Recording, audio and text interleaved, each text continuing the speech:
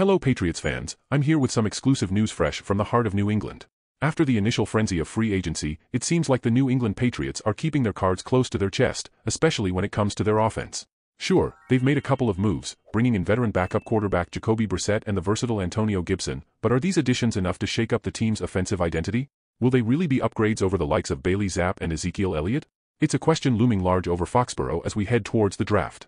Speaking of the draft, with the Patriots holding the third overall pick, speculation is rife.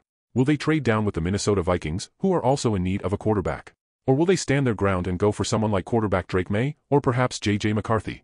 And what about Marvin Harrison Jr.? Could he be the game changer they're looking for? According to ESPN's draft experts Mel Kiper Jr. and Field Yates, the decision isn't an easy one.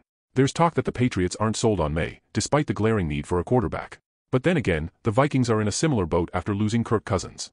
Yates points out a glaring issue: whoever ends up under center for the Patriots, they're going to need some serious firepower around them. The receiving core isn't exactly setting the world alight, and that's where someone like Harrison Jr. could come in handy. However, despite the tempting options on the table, ESPN's projections suggest the Patriots might just stick with May, at least for now.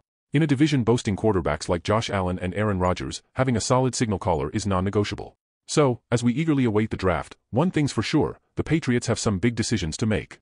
Will they play it safe with May, or will they roll the dice on someone like Harrison Jr.? Only time will tell. Stay tuned for all the latest updates, right here on your New England Patriots news channel. Go Pats!